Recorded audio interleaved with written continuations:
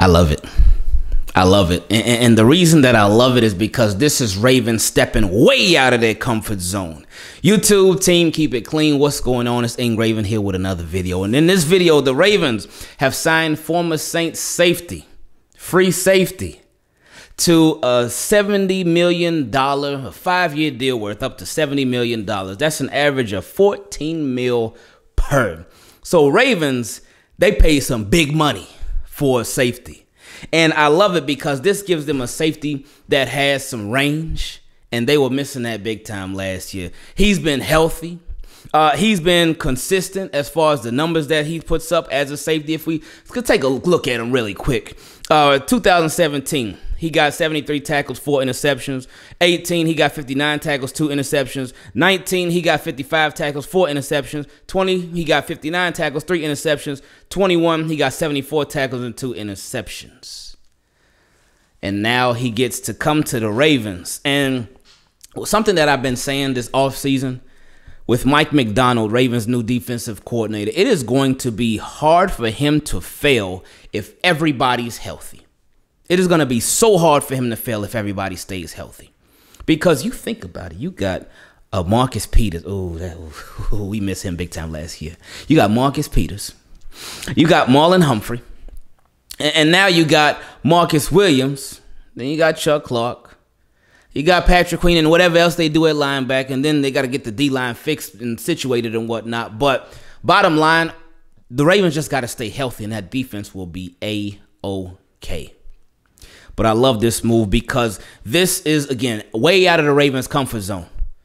They do not pay the big money to outside free agents. Their own pending free agents, they'll pay the big money to them. But outside guys, no. This is not very Raven-like. But the thing about this is, one of the reasons why I love it so much is because it's something that's out of the norm for them. But the norm for the Ravens has been this okay level of success.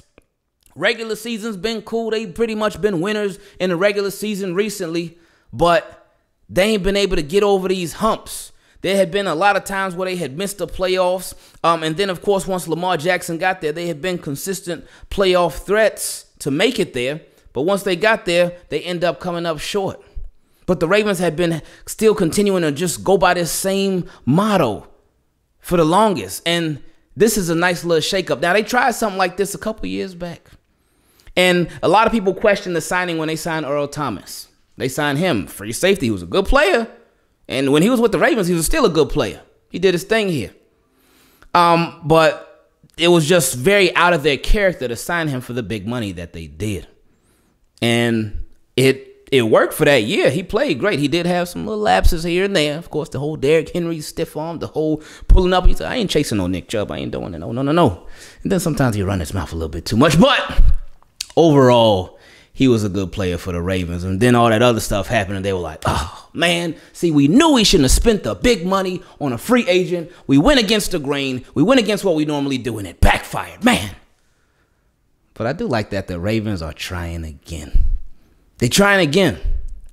So what this does, this gives you your guy at safety. Now, Deshaun Elliott, he must have knew something about this yesterday. Because Deshaun Elliott, he tweeted something that kind of gave you a, all right, well, yeah, we know he probably not coming back. But this gives them their guy now. This gives them their proven guy, a proven player. And you know what? Let me check one more thing. Let me see how old Mr. Marcus Williams is. Let's see how old he is. I'm trying to find it right now, and I'm having trouble now. I'm having trouble finding how old he is. 1 second. Because that'll tell if the Ravens are really, if he's under 30, that'll really tell if the Ravens are like really way out of their comfort zone. Let me see.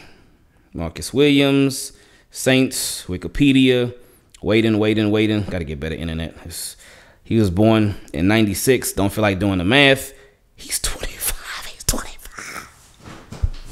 He's 25 years old. What? Oh, yeah, this is like way out of the Ravens' comfort zone. You signing a player that's 25 years old? Wow, that's crazy. That's crazy. But I'm not mad. I'm not mad, like, not one bit. And oh wow, that's just insane. And the oldest he'll be will be 26 sometime this year. Wow. EDC's listening. He's listening. Now we still got to see what they do on offense, how they provide on offense, what they're going to do on offense. And one thing we cannot forget, one thing I want to make sure people don't forget, just because I know it's going to come, I know people are going to be like, oh man, there they go. Only providing for the defense. Oh, these guys. One thing this lets you know is that, well, no, one thing to know, to keep in mind, just because they signed Marcus Williams, it does not mean that they cannot sign anybody else. It does not mean that they will not sign anybody else. Just because they signed him, it doesn't mean that that's it. Doesn't mean that, all right, well, we ain't getting no offensive lineman now. It does not mean that. Hopefully they take care of that. We just got to wait and see.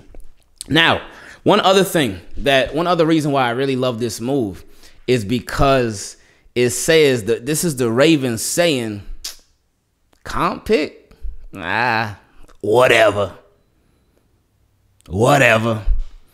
And this is something that I felt they needed to do for the longest. Stop worrying about those comp picks. Don't worry about that. Now, with Bradley Bozeman, wherever he ends up going, that's to be determined. We'll see what happens with him. But you got to figure that if the Ravens don't re-sign Bradley Bozeman, then wherever he goes, that deal will qualify them for a comp pick. But this deal with Marcus Williams will disqualify that comp pick. It'll cancel it out. So then they'll be back to no comp picks. But then it's like you think about it, it's like, hold up, Ravens got like 10 picks right now, like in the draft. I don't want them to, and I don't hope they use all 10 of those picks. Like, there's no way you can bring 10 rookies onto a team and you're in win now mode and you expect all 10 rookies to really contribute. No, that's unrealistic. So you can package some of those picks. You could trade for a play. Like, really continue to show. Don't let this be the end. Don't let this be the end of it. Continue to show us, all right, we trying to get this thing done. We trying to make it happen. Now, another position this has an impact on. Lost Tavon Young. It's like, oh, man, lost Tay-Tay. Okay. They cut him. All right. And we'll see what happens with him. We haven't heard any market on Tavon Young yet. But, so, Ravens could bring Tavon Young back. That's a possibility. But, as far as a slot corner, who was their free safety last year? Well, they had a little mix. They had a little bit of Geno Stone. Obviously, some Deshaun Elliott before he got hurt.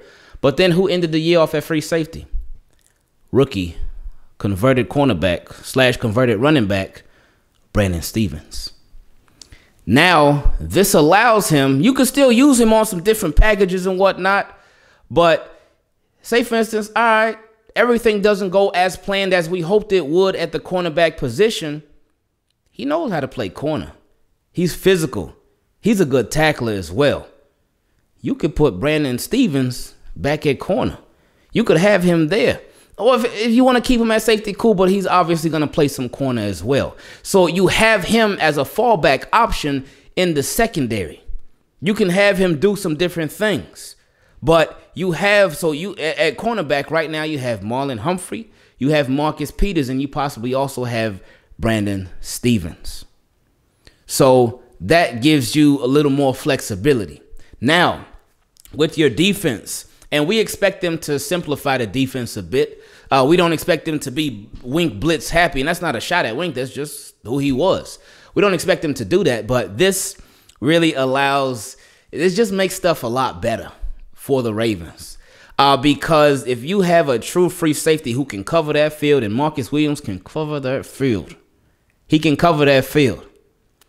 This allows you to really put trust in him, put trust in everybody in front of him, and it just allows you to just do more. When you don't trust somebody on the back end in defense, it can be a train wreck real fast. Real fast. And especially when you got somebody young back there, somebody that's unproven. And I'm not saying that just because somebody's unproven, they have opportunities to prove themselves. But now you have somebody that's already proven themselves, still young, is a playmaker, can make it happen. Not afraid to tackle either. Not afraid to come up and lay the hit, man. And that's big. That's huge, actually. So, good job, Ravens. Don't let this be the end all be all. Don't let this be it. But this is a good start. So we love it. I love it. But let's make sure that y'all don't stop here. I know y'all won't, but we're going to be waiting and we're going to be watching and we're going to see. But let's keep it moving. Love y'all, team. Keep it clean. Appreciate y'all. And just like Marcus Williams told New Orleans, and real quick, I continue to say, New Orleans, the Saints and the Ravens, they forever tied. They will be forever tied. Always. Always. Because their players they go back and forth to each other. All the time. It's been happening for a long time, and it ain't going nowhere. It's another example. But anyway, like Marcus Williams told the Saints, I'm out.